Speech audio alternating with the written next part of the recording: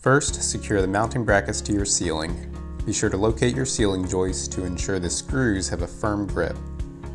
Be sure to face your square holes in the same direction.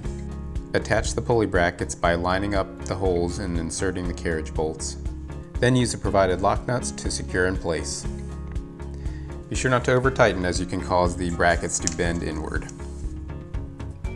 Attach the other pulley by using the same method. Insert one end of the rope through the hole in the pulley bracket. Tie a secure knot towards the end of the rope to anchor it inside the bracket. Feed the other end of the rope through the pulley of the hooks, facing inward. For the Pro version, run the rope through the pulley of the square loading bracket. Make sure the center connecting straps are facing inward. Then feed the rope through the top pulley of the ceiling bracket.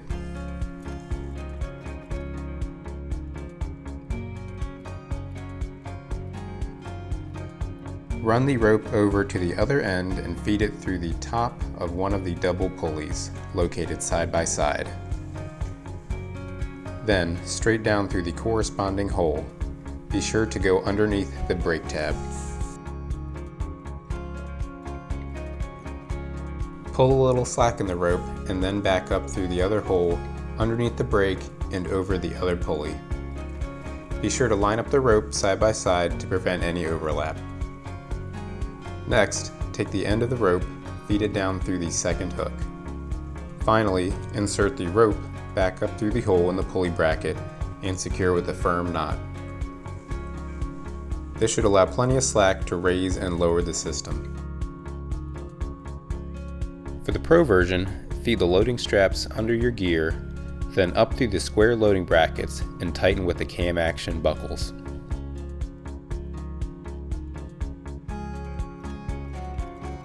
Then, grab the loose end of the center strap and feed it through the buckle on the opposite side.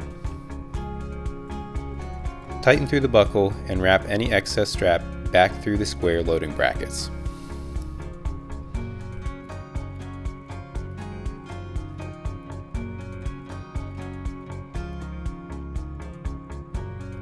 Lastly, mount the rope tie-down cleat to your wall to wrap any excess rope.